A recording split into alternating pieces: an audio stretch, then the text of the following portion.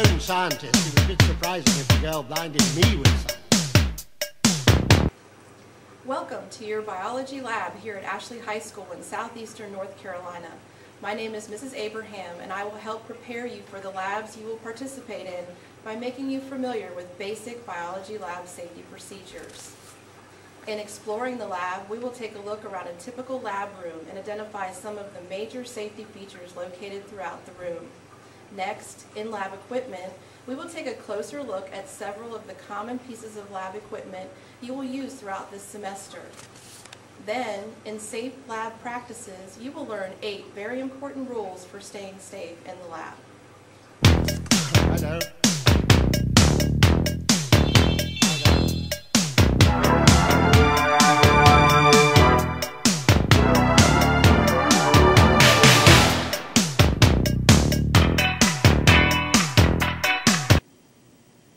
Staying safe in the biology lab is knowing your way around the lab room and being aware of the safety equipment provided for you. First, let's take a look at your lab area. Most likely you will be assigned a lab partner and a location next to a sink. 2 lab groups will share one sink that is equipped with soap, paper towels, and a drying rack. Use the sink to wash your hands and to clean your equipment. Never drink water from this lab sink. Each lab also has electrical outlets, internet connections, and a propane gas jet. Make sure that all cords and hoses do not interfere with your lab setup. It is your responsibility to return materials and to clean up this area after each lab activity. Do not leave items in the sink, and please throw away any used paper towels. Wipe down the counter before leaving this area. Certain types of chemical waste must be discarded in special containers that will be provided by your teacher. Please do not pour anything down the drain unless you check with your teacher first. Notify your teacher if you accidentally break any glassware. Broken glass should never be thrown in the regular trash can. Instead, use the designated cardboard box used solely for broken glass. Now, let's take a look at a very important yet often overlooked part of the lab. The floor. You must keep the floor clear of all items. Please place all book bags, purses, and other personal items in your chair or neatly on your desk. Classmates could trip over these items and cause serious injury. Each lab at Ashley has an emergency station.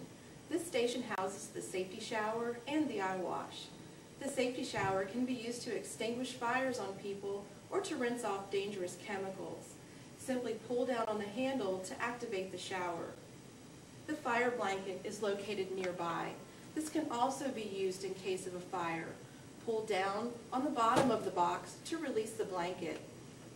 If there's space on the floor, the stop, drop, and roll method will work as well. The eye wash is located under the safety shower. Use the eye wash to rinse out chemicals that have gotten into your eye. You can activate the eye wash by pushing on the lever. A gentle flow of water will then stream up. Put your eye in the water, hold your eyelid open for several minutes, and wash out the chemicals. The lab is equipped with a fire extinguisher. If there is a fire, your teacher will use the fire extinguisher to put out the flames. Your priority in the event of a fire is to evacuate the lab through one of 2 exits. Each lab in our school has 2 exits. Know the location of your exit so you can quickly evacuate the area in case of a fire or other emergency.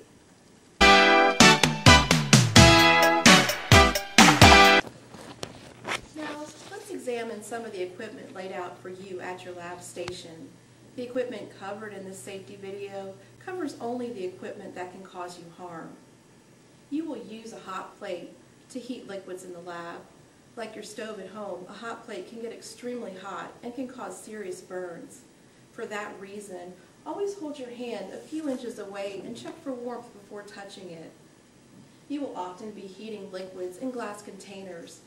When removing these heated glass objects, always be sure to use the safety tongs that are made specifically for that piece of glassware. If you accidentally touch the hot plate, place your hand under cool running water and inform your teacher. You will use a variety of sharp objects, such as scissors and scalpels. There are safety tips you should keep in mind when using these objects. Always carry scalpels with their tips pointed down and away from your body. During dissections, cut away from your body and grasp these sharp instruments only by their handles. If you forget these 3 rules, you could easily cut yourself. If you do accidentally cut yourself, inform your teacher. If you use Petri dishes in your lab to grow bacteria, the Petri dishes should always be taped closed after you prepare them and should not be reopened. Never open Petri dishes to smell the contents. Sometimes in your lab, your teacher will ask you to wear safety goggles or impact glasses. Make sure to follow your teacher's directions.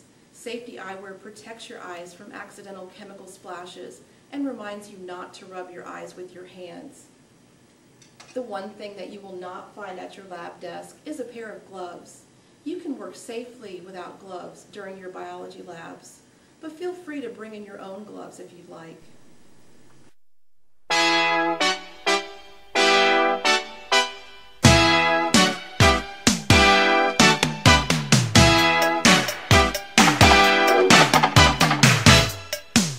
As a known scientist, it was a bit surprising if the girl blinded